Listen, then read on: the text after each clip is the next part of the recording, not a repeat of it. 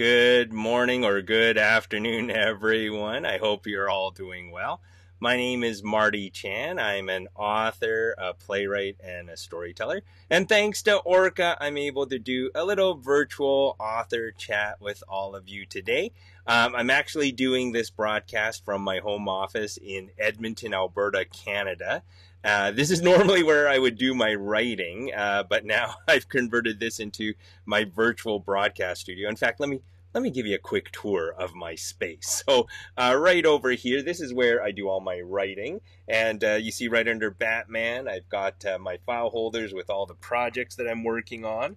And if I can turn on my other light, you can see there's my printer where I print out my manuscripts. And right beneath that, there's my bookcase with all the reference books that I use when I'm working on my novels. Now, because of the pandemic, I've had to pivot and start using this space in a different way, and namely turn this into a virtual broadcast studio. That's why I've added some extra lights and some additional cameras. And in fact, let me give you a wider view of my space. So you see right behind me, I've got a backdrop, and that's supposed to hide the basement that I have. The basement, which was decorated in the height of the 1970s. So there's a lot of red shag carpeting behind me, as well as some wood paneling from the 70s. Now, this has become my virtual presentation space. Now, in addition to doing live virtual visits, I've also taken to YouTube to make short writing videos or writing tip videos to help students become better writers and help teachers come up with resources to be able to help their students become better writers. And right over here is my YouTube studio. By the way, my channel is Marty Chan Author if you want to check it out. But this is where I shoot my YouTube videos. In addition, I have a little reading nook where I do my reading performances so that people get a sense of what my books are about. Now I'm going to show you a different space of mine, not a physical space, a digital space. It's my digital library where I keep all the important information. This is where I collect all my experiences, my ideas, the books that I've worked on. Oh, there's my cat. Very important. Became the inspiration for one of my books. Oh, what's that doing there? Well, I guess you can tell that writers tend to procrastinate. Let's see. Ah, yeah, there we go. Right over here. I'm going to talk about this book right here, but let me get rid of my library first. Okay, so now we're going to talk about this book right here.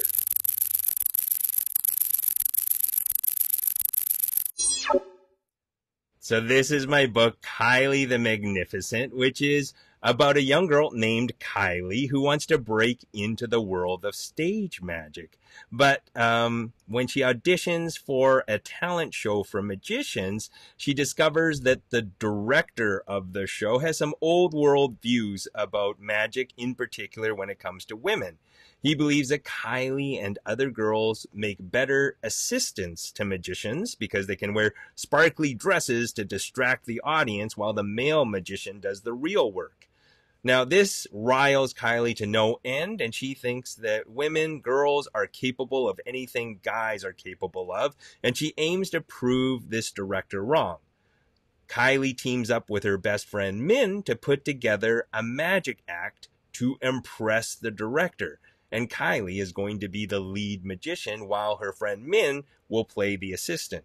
Now, as they're trying to brainstorm the act that they're going to put together, Kylie and Min decide that they're going to pay tribute to the world-famous magician Harry Houdini. And they decide to pay tribute by doing one of Houdini's famous tricks. But instead of doing one of his magic tricks, they opt to focus on his work as an escape artist. Now, Houdini was famous for escaping from handcuffs, shackles, ropes, and most famous of all, a straitjacket. And so Kylie and Min decide to put together their own escape act where Kylie will be handcuffed and put in a mail sack and have to be able to escape from it. But unfortunately, as they put together their act and rehearse it, The two have a difference of opinions on how things are supposed to go. Their egos clash, and they have a falling out. Not only does Kylie have to win over the director of the talent show, but she also has to win back her best friend, Min. And that is basically what my book is about.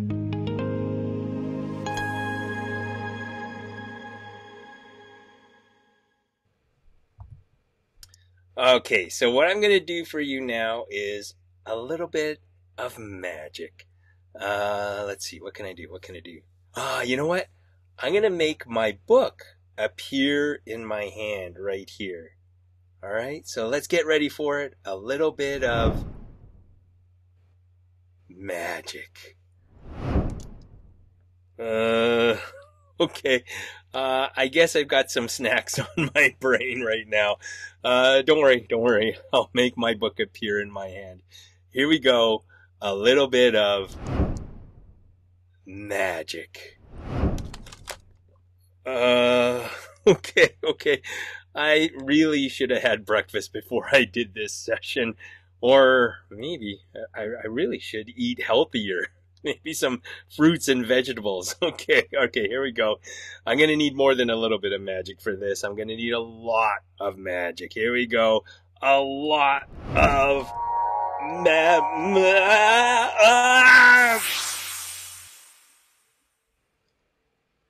Something seems odd. Where's the book? And why do I smell vegetables? Wait a minute. That's me! No!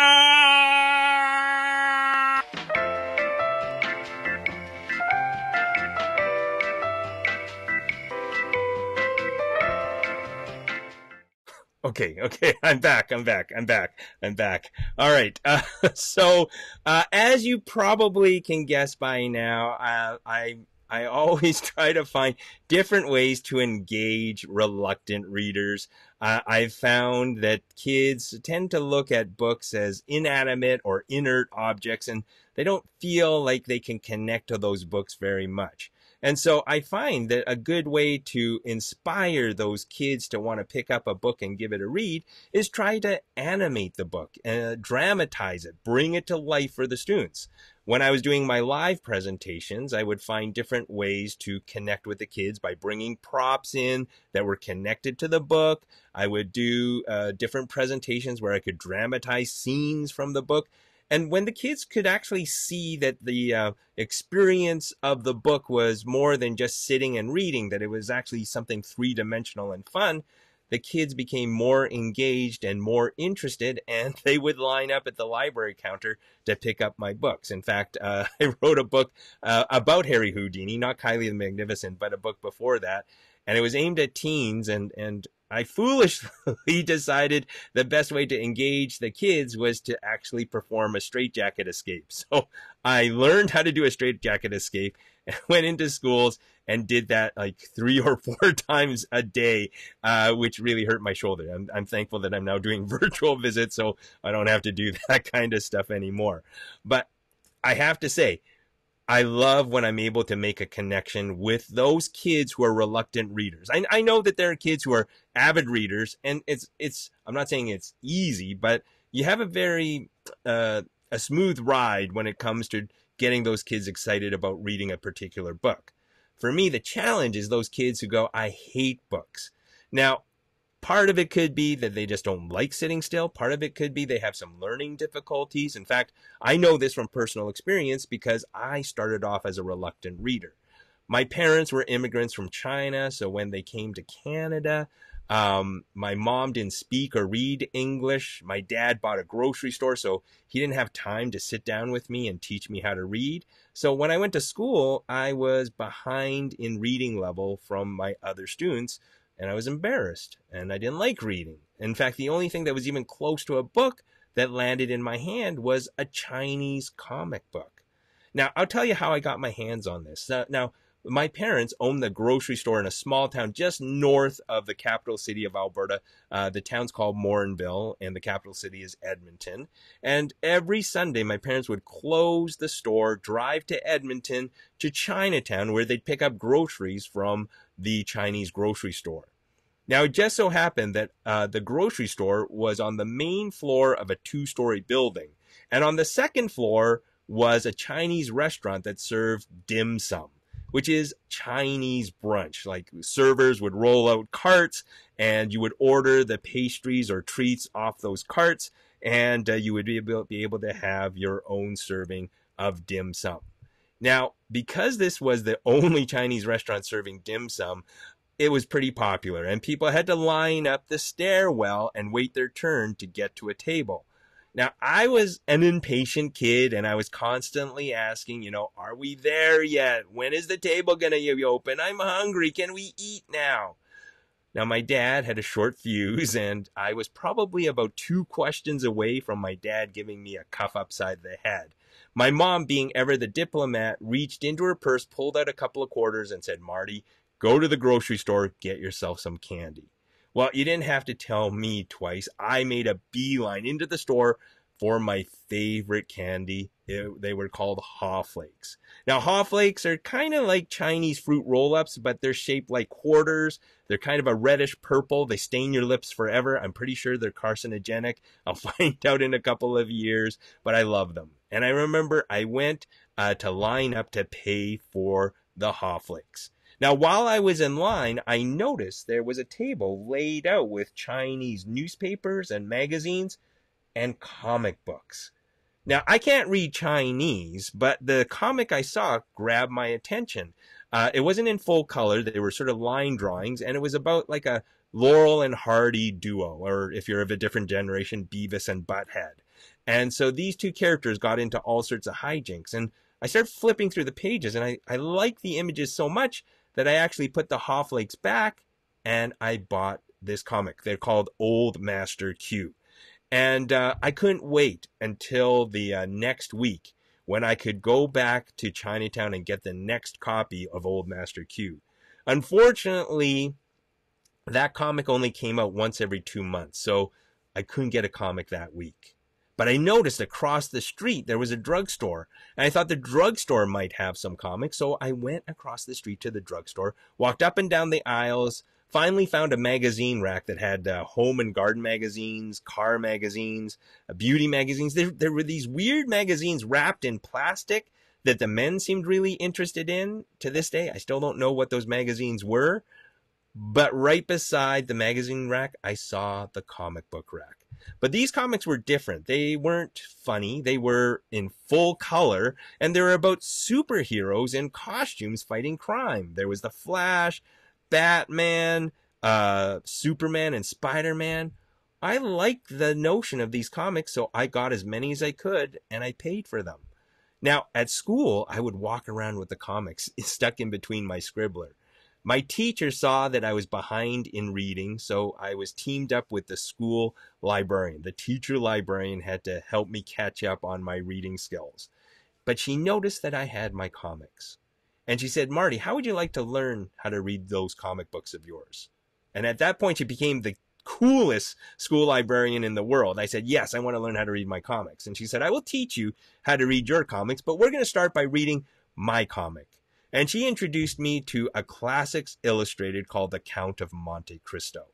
And we started reading together, and I started learning some pretty complicated words. And I found that The Count of Monte Cristo, the Classics Illustrated, had way more text than my comics, right? The dialogue bubbles were bursting, the caption boxes were full, and as I was reading, I started to learn that there was more to the story than just the pictures on the page. A whole new world opened up, and I wanted to read as much as I could. Now, at a certain point, my teacher librarian thought it was time for me to graduate from comics to chapter novels. And I was a little nervous because I liked the illustrations. But my librarian read me pretty well. She said, "Don't worry, the book I selected for you has some illustrations in them. And it's about they're kind of like superheroes, crime fighters, just like in your comic books. They're 2 brothers who solve mysteries in a small town. And their names are Frank and Joe." The series was The Hardy Boys. And as soon as I started reading those books, I fell in love with reading, and I have been reading ever since. To me, that's the importance of being able to hook a reluctant reader. Find a way that you can connect their interests with the books that they could read. And when you find that connection, they become lifelong readers. But it does take a little work. It just have to find their interests. And sometimes you have to do things to spark their curiosity. And speaking of sparking their curiosity, I see that we're almost out of time, but I did want to save some time for questions and answers. So I'm going to bring up my slide. And if you have any questions, you're more than welcome to type them in chat or in the Q&A. All right. Are there any questions from the group? Hi, Marty. I have one for you. As an author, do you have any thoughts on the reason middle grade kids often drift away from reading for pleasure? Oh yeah, my theory about why middle grade kids drift away from reading for pleasure is that sometimes teachers in trying to multitask, they take books and try to use them as part of the sort of teaching lesson in class. So we see more books being used for good purposes to teach, but for a kid at a certain point, it's a bit heavy, right? In the sense that, oh, I got to read a book and now I've got to figure out who these characters are. I need to know what's going on. And on the other side, you've got YouTube, Netflix, all these sort of visual mediums where they can just sit down and watch. And so I find that if you find ways to make reading more fun. I mean, I always try to disguise educational lessons in the form of games. And so if there is an opportunity to get those kids to read just for fun, like it may be part of a lesson, but make it an active and fun part of a lesson. So for example, with my book, sometimes when I go in and do writing workshops, I pick a scene and I tell the kids, let's try to dramatize this scene. Let's act it out. And the one thing that you find that's amazing is that when you've got kids who are natural showmen, natural actors, they love the idea of being in the spotlight. And so suddenly the act of reading isn't about, oh, I got to read to learn something. It's about, hey, I get to be the star of a show. And suddenly they're reading for fun, even though there's a purpose behind it. That is great. Great advice. Thank you so much. Okay, I have another one for you. Kylie the Magnificent has a really realistic portrayal of friendship. It's not always smooth. What was your inspiration for this conflict? My inspiration for that conflict is the inspiration for most of my books. I rated my own life experiences for the book. So I did have moments in my life where there were challenges that I had with my friends where we had different opinions. And of course, when you're young, you don't have the skill set to be able to go, let's negotiate and find a compromise. It's just two people who want different things and they clash. And so, okay, I'll get specific. I had a best friend named Jay, and we had a falling out over, I don't know, does anyone still play Risk? The game of Risk, trying to conquer the world. We had a little falling out over Risk. Never play Risk with your friend. You can play it with your family, because when you fight with your family, you can hold grudges forever, but at least you're still together. So we had a falling out over the rules of Risk. And I do remember there was a board flipped over and pieces went flying. So that was the inspiration behind the sort of disintegrating friendship between Kylie and Min. All right, Jay and Marty, trials and tribulations. Okay, we got time for one more question, I think. How does writing high-low fiction compare to writing at-level fiction? Oh, the whole notion of writing sort of high-low fiction, I think one of the things that for authors that we always have to keep in mind is that if you're writing something for somebody who's reading at a lower level, it doesn't mean that they're reading at a lower social or intelligence level. So I think the thing that we always have to keep in mind is that you're still writing to somebody who wants a story. They want a good story. And if it's a 13 or 14-year-old, they don't want something that's written for a 7 or 8-year-old. They want a story that matters to them at their age. And so when I tackle like a high-low book, I don't think about the vocabulary. I don't think about the reading level. I first think about the story and how does it connect with somebody of that age. And And the thing that I love is that when you can find that story, there are many different ways that you can tell the story. So you can tell it with lower vocabulary, you can take it with higher vocabulary, but if at the heart of it there's like a human conflict, human drama that the kids can relate to, they're going to engage no matter what the reading level is. That's great. Thank you so much. And I think we're going to have to wrap it up now, but thank you so much, Marty. That was an amazing presentation. And thanks everybody who joined. And please, if you haven't come by the Orca booth, please check us out. And yeah, enjoy the rest of the conference. Thank you so much.